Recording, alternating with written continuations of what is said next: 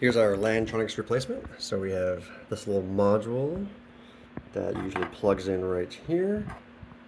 This guy plugs in right there, and we have Ethernet on this side, and then we have two serial ports, power and ground. So I'm tapping into the send and receive on there and the ground to the cube, and it's powered from this. And so we have a shared ground on this, but otherwise this is disconnected. So the only lifeline is this guy over here. And here, this is an external serial port, but there's also two serial ports on here. Those two serial ports are going to this cube, and then Ethernet here going out to this big pile of wires, this harness. But the important part is it goes to this Ethernet, going to my computer.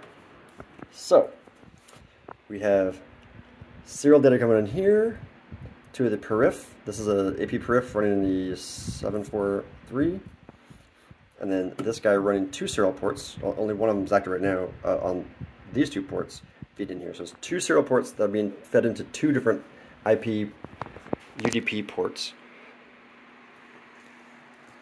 So now, if I go over to Wireshark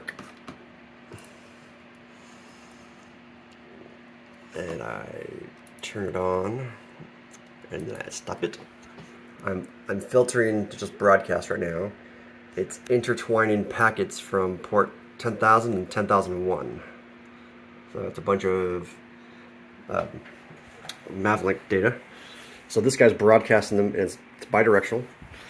So if I connect, so I have these two sessions. So now both of these aircraft are actually on the same Mavlink SSID right now.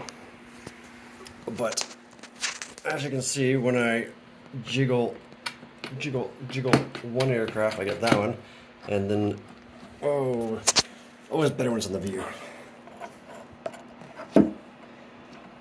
Jiggling one, you get that sort of view, and then jiggling the other one, you get this one. And I have these at some ridiculous stream rates right now. I have this upper one basically maxed out. Well, I'm sorry, this is not maxed out, but it's getting 380 packets per second, so 10 kilobytes per second. And both of them are getting that. And when I look at my network stream, I'm getting 230 kilobytes. So if I go over here and I just unplug him, or maybe I'll keep him plugged in, but I'll unhook the power there. I actually did. So that cuts the bandwidth down to half.